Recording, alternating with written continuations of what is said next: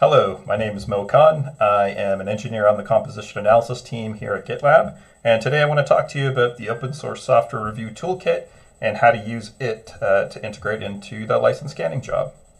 So as you may or may not know, the license scanning job can be included by adding this particular template, the security/license scanning.gitlab-ci.yaml. And what that does is it adds a job with the name license scanning.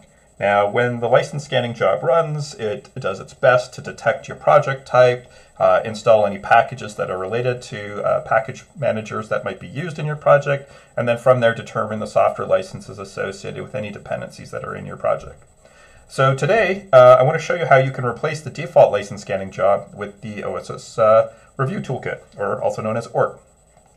So to get started, once you've got the default include in your project, you can override the license scanning job by redefining it. So here's an example. If you include the default template, license scanning.gitlab-ci.yaml, you can override the template by specifying your own Docker image. So in this case, I'm pointing this to a Docker image, which is built from the Docker file that's hosted right in the ORT project. So if we go back to the ORT project, we can see in the code they provide a Docker file. So we can actually use that Docker file for generating a Docker image that we can use for providing a scan from the ORT project.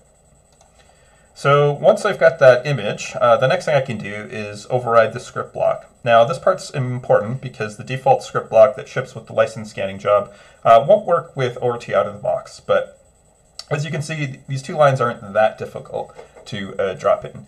I'll just go over what they actually mean. So in the first line here, where we're saying ORT analyze, what this is doing is it's instructing the ORT command line interface to analyze the current project directory. So when the GitLab runner runs, it typically drops the source code into a project directory, something under /builds, and then exports an environment variable called CI projectdir. So here we're instructing ORT to go ahead and analyze this directory. So we're saying the input is this project directory, and the output, you can place the results also in that directory.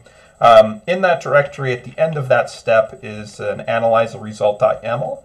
So you can see on the second phase here, we're actually including the analyzer result.yaml as the input, and the output is again the same project directory.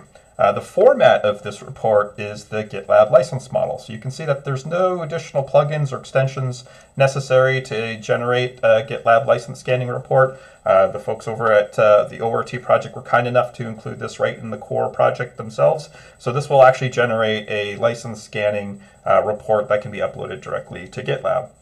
So once that's in place and you've committed that to your project, you can actually see it in the product of that change in your merge request. So here's an example repo with the changes already applied, and you can see in the most recent pipelines already be completed. So if I jump into that pipeline, we can see the license scanning job. I'll just take a look at the job output. And at the very top, if we start from the very top, you'll see that for the license scanning job, it pulled the ORT image. After that was downloaded, it started to do the analysis step using ORT. You can see ORT's banner pop up, and then it exported the analysis report into a GitLab license scanning report.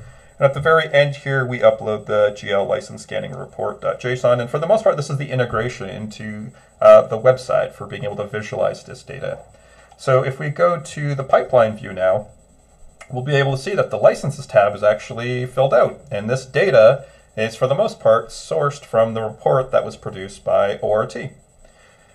So to rewind, in order to override the default license scanning job today that GitLab provides with ORT, it's just a few lines of code, additional code that needs to be added to your GitLab CI YAML file, and that's it. That's the integration. So I hope that clarifies how to use ORT to replace the default license scanning report. And let me see. Oh, there's one last thing. The interesting thing about this is that you're free to host this Docker image wherever you like. So if you prefer to actually trim down that Docker file or repurpose it by only including dependencies that are related to your organization or project, you're welcome to build and host that container wherever, or image wherever you like. And you can use that in the scan report. And because of the built-in integration right into ORT itself, exporting a GitLab license model report is just as easy as -f GitLab license model. And that's all for today. Thanks.